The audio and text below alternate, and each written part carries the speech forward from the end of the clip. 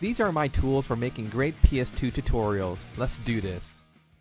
Hey guys, this is Versatile from VST Power, now hosted in Project Phoenix Media. We got a really great PS2 game tutorial today. Recently I was helping a YouTube subscriber, Peter, from Canada. We had such great success that I decided it would be a great idea to turn this into a full-blown tutorial for the rest of you guys. So basically, I'm going to show you how to use Windows 10 and the WinHIIP program to properly transfer PS2 images to your IDE hard drive, so then you can use that with your modded fat PS2, whether that's, you know, free McBoot or maybe a mod chip, for example. So let's go over the basic scenario where you get error codes. So right now, assume that you have your PS2 hard drive connected through a USB adapter and you have the master jumper installed. So what you do, so you run the WinHIIP program 176, see the video description, I got a link to download a copy if you need it, and you right click. Some people don't do this, but they forget to do this. Right click and run as administrator, and then click the OK prompt. This allows the program to see all your hard drives.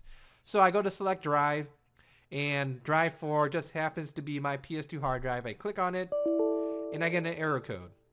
And now if I try to go to format the drive, if your hard drive is 128 gigabytes or higher, you want to use the HD loader 48-bit. So I click OK, and I try to format it, and I get all these error codes.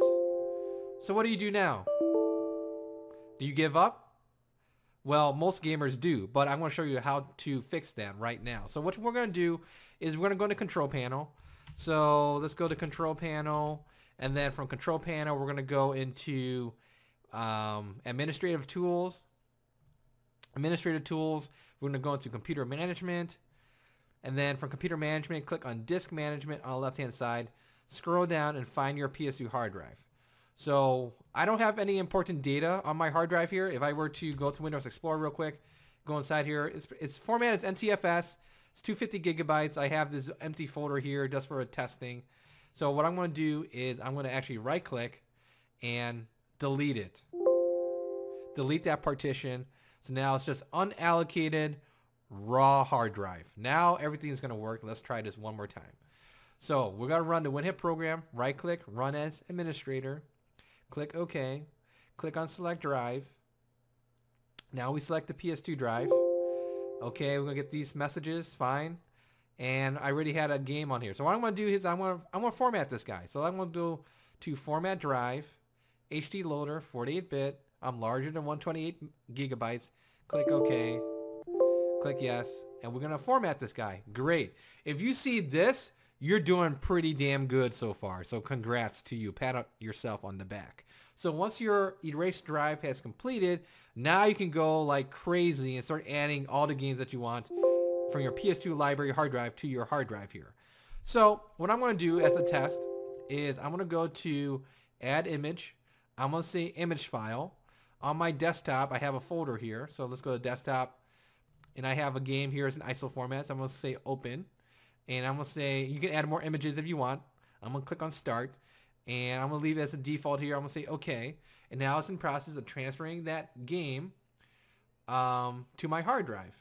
So depending on the size of your game, it's going to take, who knows, I don't know, 2 minutes, 5 minutes, whatever, less than a minute.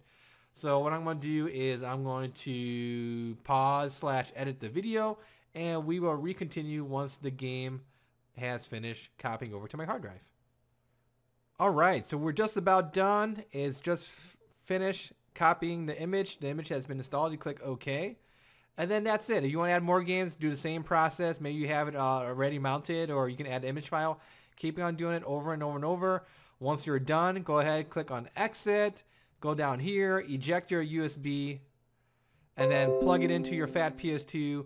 Open OPL 0.9.3, for example, and just see your list of games and start playing. So that is WinHIIP, Windows 10. I'm running 64-bit, no issues. I'm sure it's going to work if you have Windows 8 or 8.1 or Windows 7. Do the same process, do the same method, and you'll be good to go. So that's today's video game tutorial. You guys have any nitpicky questions, leave a comment here on the YouTube page. I'll get back to you as soon as possible. Once again, thank you for watching. Take care. Bye.